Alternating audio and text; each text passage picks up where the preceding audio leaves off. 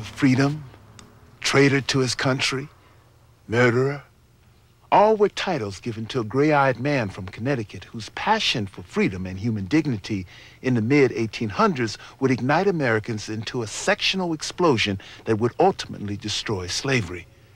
The man's name was John Brown, and though his moral commitment to freedom was truly righteous, it spread into a violent action that remains mired in controversy. It was one man's solution for the hated institution of slavery that is remembered as John Brown's War. I, John Brown, am now quite certain that the crimes of this guilty land will never be purged away but with blood. I had, as I now think vainly, flattered myself that without very much bloodshed, it might be done. John Brown, December 2nd, 1859. To look at John Brown, even without knowing what the man was capable of, I think anyone meeting him would have seen in him the makings of a fanatic. Tall, gaunt, dark sun-bronzed skin with piercing, deep, burning eyes.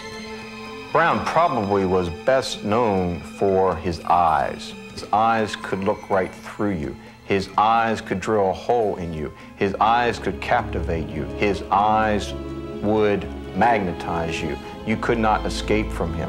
When John Brown looked you in the eye, your eyes did not move, and your mind did not move. Your mind opened up, and he would pour his thoughts into you.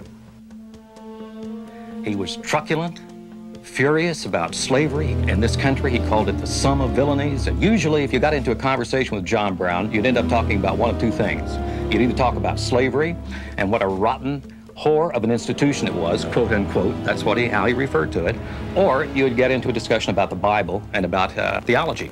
God commanded that thou shalt not deliver unto his master the servant which has escaped from his master unto thee. He shall dwell with thee, even among you in that place which he shall choose. Thou shalt not oppress him. Every man's conscience says amen to that command. John Brown, 1854. Slavery